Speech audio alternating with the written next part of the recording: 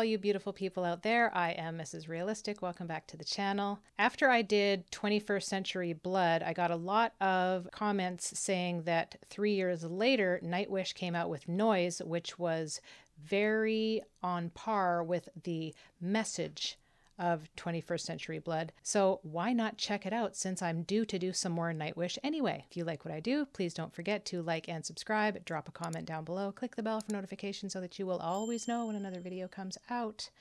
And why wouldn't you? Because they're awesome. So without further ado, let's check it out.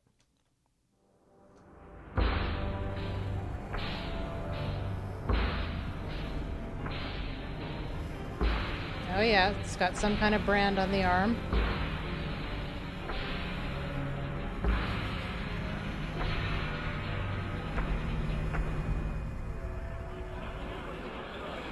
Hooked up to the machine already.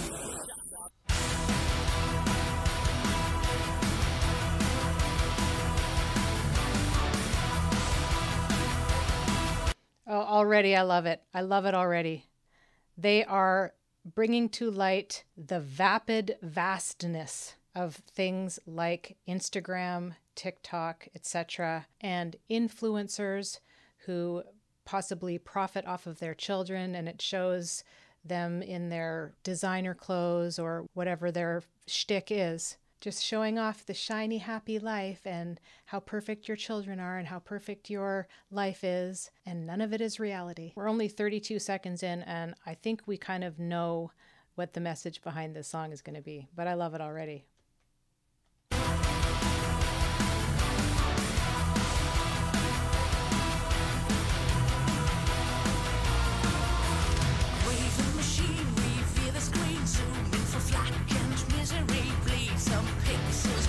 Yourself, post for the dead, have a near life experience, hit a hard jam matrix. Now you're a star, fame avatar, feeding the beast in your loud ego land.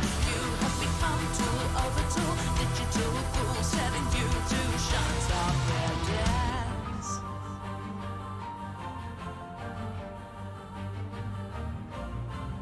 Color a yarn and the crowds will gather.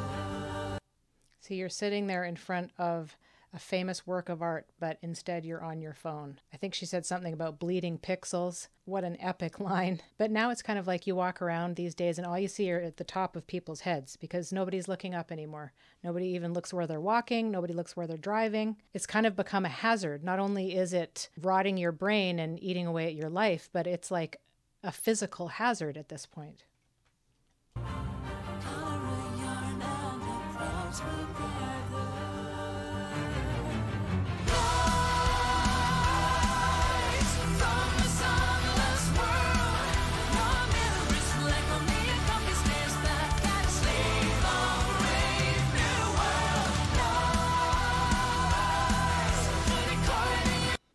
You know, where was I the other day? We were out doing something. I can't remember what it was.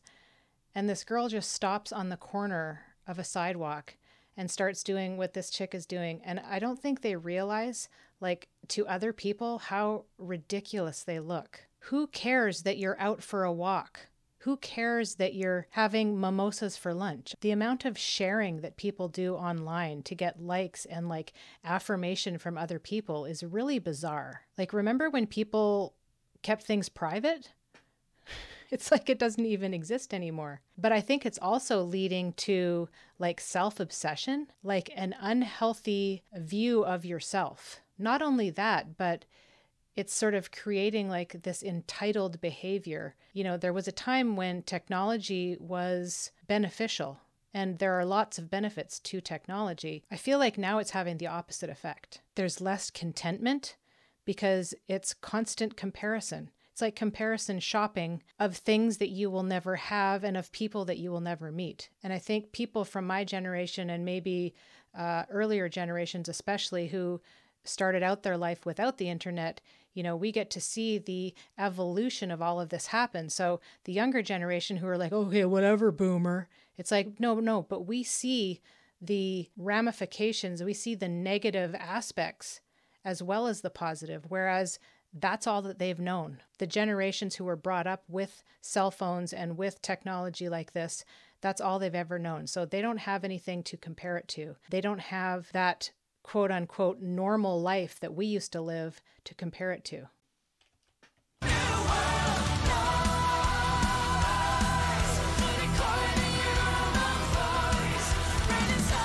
Manpower.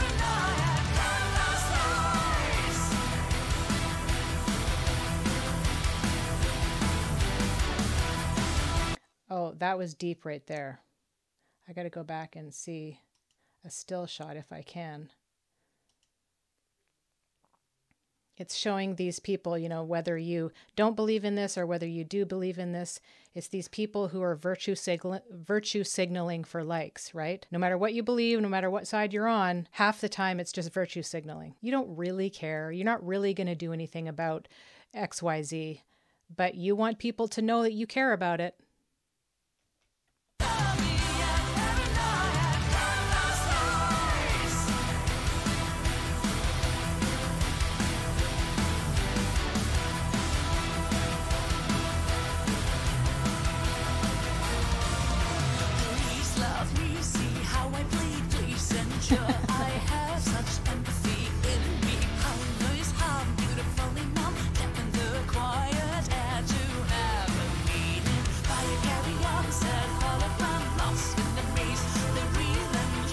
Love the animals, love the trees. Make sure you get 100,000 likes for this Instagram post. And I think maybe what she's representing is OnlyFans. We've gone off the rails, I feel like. I feel like we peaked as a society in the 90s and we kind of just have gone downhill since then. I don't know if that's my boomer status speaking. I'm not of the boomer generation, but I get the joke behind the term. But I also find as I get older, I understand the movie Grumpy Old Men so much more because I feel like I'm grumpy about things that never were even on my radar before. Maybe it's just you notice things as you get older more and more. And as a younger person, you have like this ideological view about so many things and you have like this romanticized view. And of course, you think you know everything when you're young. I did too.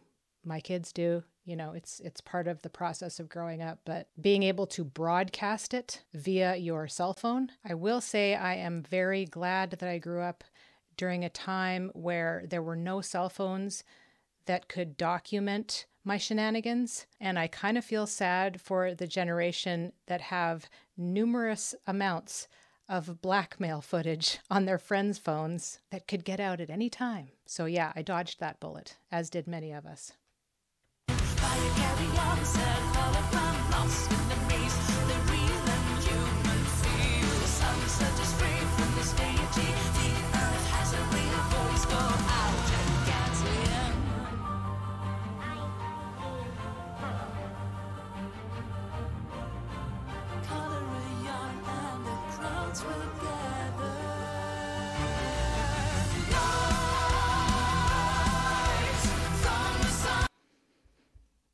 I've paused this so many times. I apologize because this is not only a great message behind this, but the music is beautiful. This symphony of sounds that we get to hear behind the scenes, behind the visual scenes here. But that's what you see all over, no matter what the things are that you mainly have on your Instagram. People's butts.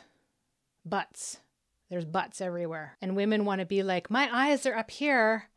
But then they have an account on Instagram that sells their booty program, and the only thing you see are pictures of their butts. So it's complete hypocrisy everywhere. And as a woman, I find it funny.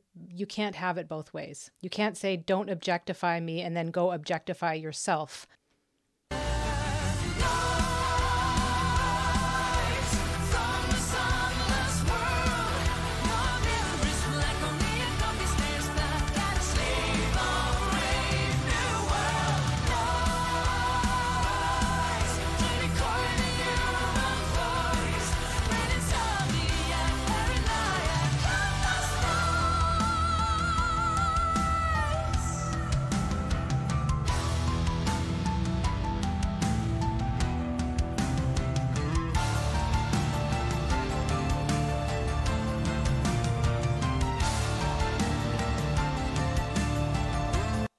She's like, I'm not happy anymore, Mommy. I don't want to do this anymore. And she's like, smile for the camera, sweetie. Our life is perfect.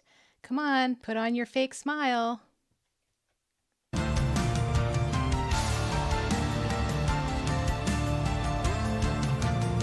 on, smile.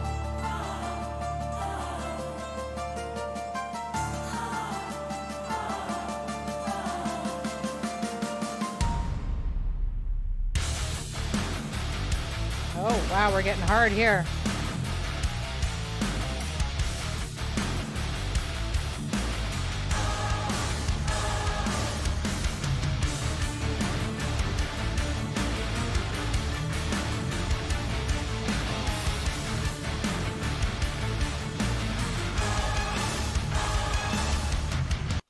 This is a real Mummy Dearest kind of vibe right here. And this guy who has apparently either woken up or, been booted off the mainframe, he better not step out of line. So everybody's going to be taking care of him, so to speak. There's so many different aspects to this song. It's like Orwellian, dystopian sort of future. And they paint it in a very dark way, which I think is important because everybody thinks that all of this stuff is so important in your life and that you won't survive without it. And I think we're all guilty of spending too much time on our phone. There's so many accounts that I've seen where it's completely clear what their purpose is, and it's branding, right? So they use their children to show off these designer clothes, designer bags, designer whatever it is. And then it's like, and if you'd like to know more about the brush I'm using on Sally's hair, check out in my description, da da da. And so basically they are making money with all of these brand deals, and they wouldn't make any money if they didn't profit off of their children in those videos. The darker aspect to that is that they've got their small children online for who knows who to either get into contact with or to take their photos and their videos down, and something that the parents don't seem to care about. They don't seem concerned that there are however many weirdos watching their content specifically to watch their children. This is exactly why I don't allow my children to have social media or just carte blanche when it comes to online access. Their phone does not have a browser, does not have access to any internet. If they want to go onto the internet on a laptop or whatever, they can do it in the living room, somewhere where we are, because online predators, they know exactly how to get to kids, and they get sneakier and sneakier all the time. So when it's profit over your own children's safety, that's a dangerous line to cross.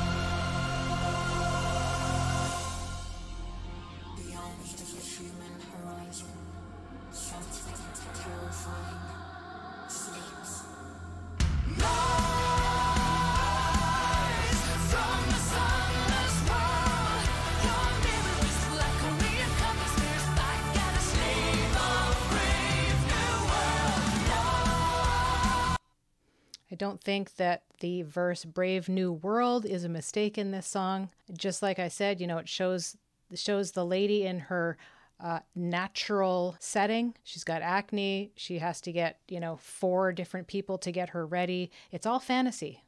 Pump your face full of fillers and Botox and never age. Who do they do it for? It's all fake. The filters, the hair, the makeup. And I don't think that those people are truly happy. I just don't.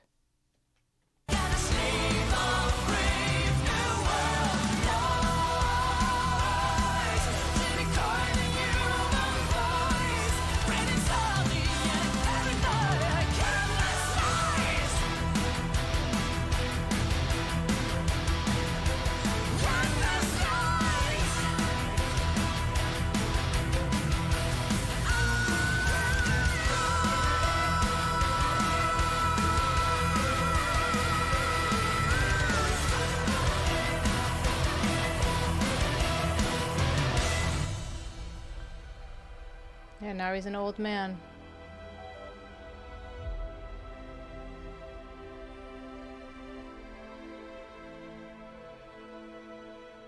But there's a whole new batch.